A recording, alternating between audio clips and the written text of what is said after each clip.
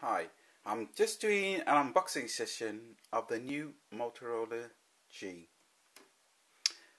It's fresh out the box, so this is what you get, obviously the phone, and you just get a sync cable, no charger, but you'll have enough of those already, and quick start guide, and just the usual bump that you normally get with it.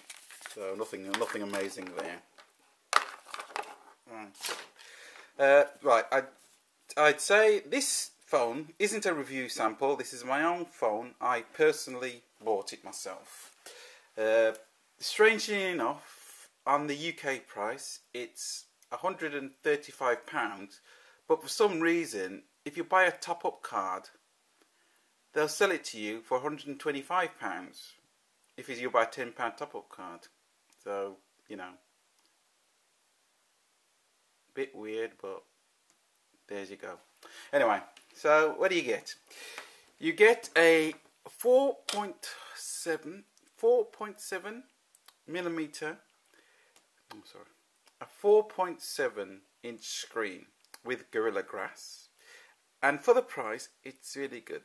It's running KitKat 4.3, and they say they'll be giving you an update to 4.4 in the new year, but you know, as with Android, when it happens, I'll be amazed. Quality wise, it's a good solid feel. The back is removable, and you can have various colors, but as of yet, I haven't seen any online yet, but it's only come out yesterday, so we'll have to see. About the phone, you've got 5 megapixels camera with LED flash on the back, and a 1.3 megapixel camera front facing. Also, you can't see it on here, but you do have a LED notification for when emails or text messages come through, which is good. You don't have to keep turning the phone off and on.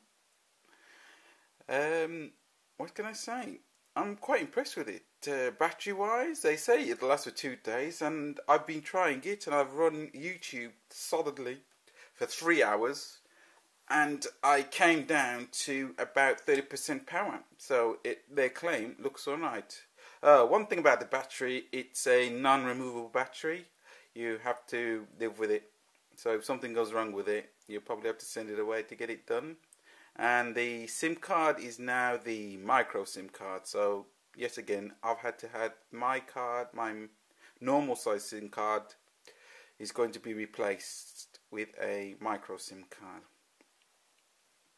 The basics of the phone, it does all the good things. It seems to be running stock Android, so it's got very few Motorola add-ons.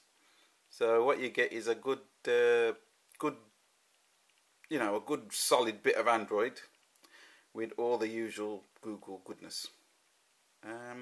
As for changing this phone, you can do through the Android marketplace. You go and you have a Motorola Migrate, so it'll take all your settings and phone calls and text messages, and you'll migrate it from one phone to the other.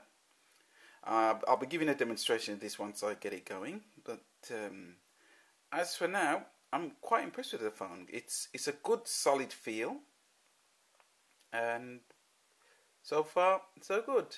I should put in demonstrations of the video and the camera ability in later when I get a bit of sunlight, but as for now, that's what I'm getting. Thank you.